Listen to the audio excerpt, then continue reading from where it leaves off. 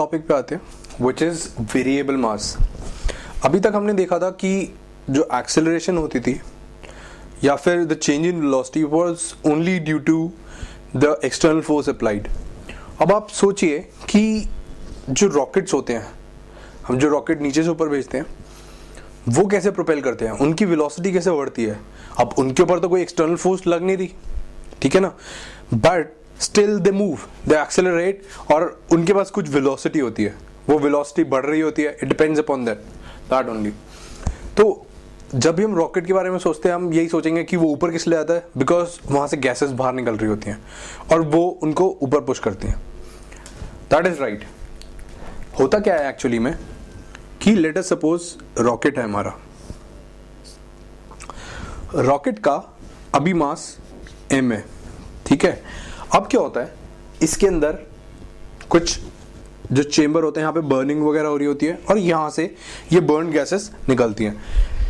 ये जो होल होता है काफी छोटा कर दिया जाता है, ठीक है। और लेट अस सपोज कि अभी m था मास, अब यहां से गैसेस निकलनी चालू हुई।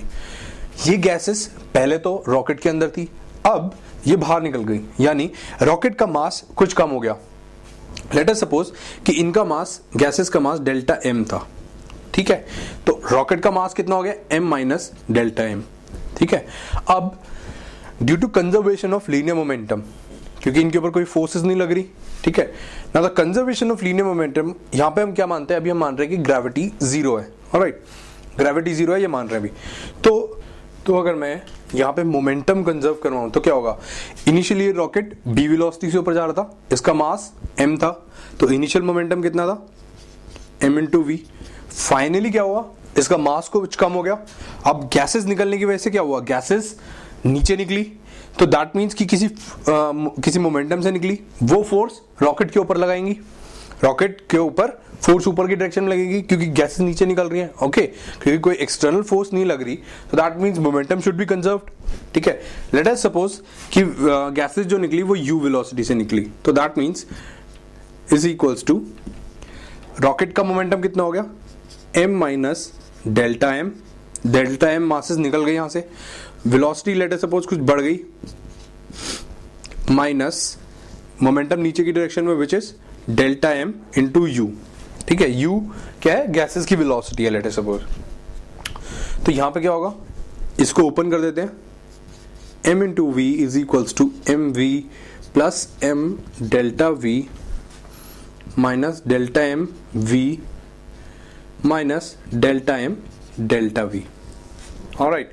तो डेल्टा, ये एम वी से तो एम वी कैंसिल हो गया, ऑलराइट। सो माइनस, सॉरी एक ही टर्म और भूल गया था।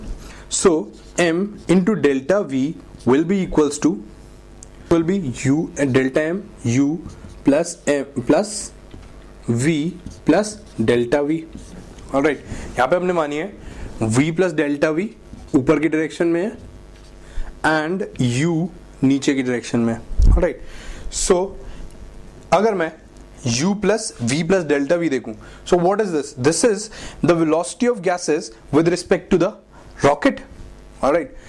वो क्या होता है एक्चुअली में, होता क्या है, velocity of the gases with respect to the rocket will be velocity of gases minus velocity of rocket, ठीक है। और अगर मैं नीचे वाली डायरेक्शन पॉजिटिव मानूं, सो दैट विल बी, क्या होगा,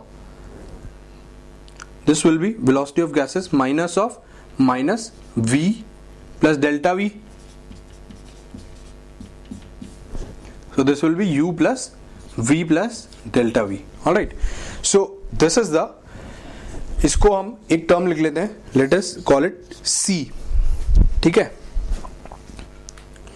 तो अब क्या आएगा, m delta v is equals to delta m into c। अब अगर मैं इसको dt से दोनों साइड डिफरेंशिएट कर दूं तो क्या आएगा, m dv by dt will be equals to dm by dt into c। सो यहां से मैं लिख सकता हूं m delta v will be equals to delta m into u plus v plus delta v, ठीक है। Now if I C velocity of gases with respect to the rocket, वो क्या होगी? वेलोसिटी ऑफ गैसेस क्या है? अगर ऊपर की डायरेक्शन क्योंकि हमने पॉजिटिव मानी तो ये क्या होगी? Minus you minus of delta we plus we plus delta we, rocket की वेलोसिटी थी, right. So this will come out to be minus of you plus we plus delta we, ठीक है। So that will come out to be, it implies, इसको मैं सी लिख लेता हूं, ठीक है।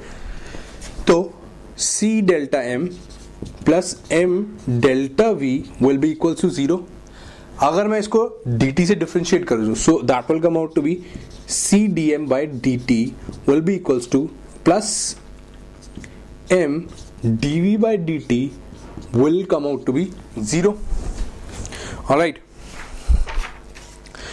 नाउ अब ये 0 कब होगा? एक चीज आप याद रखेंगे, ये जो मैंने 0 लिया है आपके बुकलेट में, वहां पे उन्होंने चेंज इन मोमेंटम का यूज करा है, बिकॉज मैंने यहां पे माना कि एक्सटर्नल फोर्स 0 है। लेकिन कई कई क्वेश्चन आपके पास ऐसे आ सकते हैं जिनमें डेल्टा एक्सटर्नल फोर्स की वैल्यू कुछ हो। वो कैसे हो सकती है? लेट अस सपोज कि कोई ट्रेन है, ये ट्रेन जा रही है, ऑलराइट, और इस ट्रेन के ऊपर लेट अस सपोज मैं फोर्स लगा रहा हूं F, ठीक है, खींच रहा हूं। लेकिन साथ साथ में क्या हो रहा है कि बारिश की वजह से, बारिश हो रही है यहां पर, बारिश की वजह से इसका मास बढ़ जा रहा है, ठीक है ना। सो यहां पर तो मैंने क्या माना था कि मास कम हो रहा है, तो मास कैन इंक्रीज एज वेल, ठीक है ना। इंक्रीज करेगा तो अपने साथ कुछ वेलोसिटी लाएगा, alright. So that will depend, वो केस भी आप देख सकते हैं। बट जनरली अब आईआईटी के अंदर इसकी इंपॉर्टेंस थोड़ी कम हो गई है, बट फिर भी आपको एक कंसेप्ट पता होना चाहिए वेरिएबल मास का, ऑलराइट, वरना इसके ऊपर बहुत अच्छे क्वेश्चंस बन सकते हैं। सो ये केस हुआ जब एक्सटर्नल फोर्स 0 है। अगर एक्सटर्नल फोर्स की कुछ वैल्यू होगी तो आप यहां पर F लिखेंगे, you know, del P bye del T, that will come out to be the external force. तो अगर 0 है तो उस केस के अंदर हम क्या कर सकते हैं, यहां पर मैं rather than dividing it by dt मैं इसको इधर लेके जा सकता हूं, यानी मैं लिख सकता हूं कि CDM will be equals to minus MdV, alright।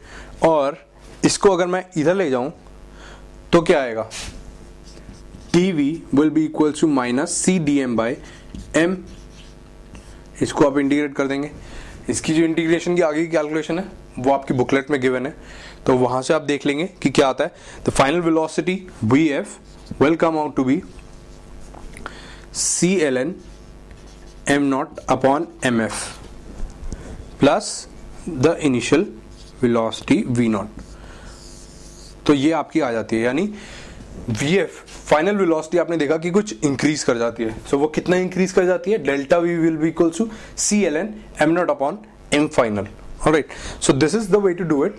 अब सिमिलरली जैसे आपकी बुकलेट के अंदर एग्जांपल है, it is a fairly very simple example, तो वो मैं आपको नहीं करा रहा, वो आप खुद बुकलेट से करने की ट्राई करेंगे, ऑलराइट। उसके बाद if you have any doubts you can ask your mentors, alright.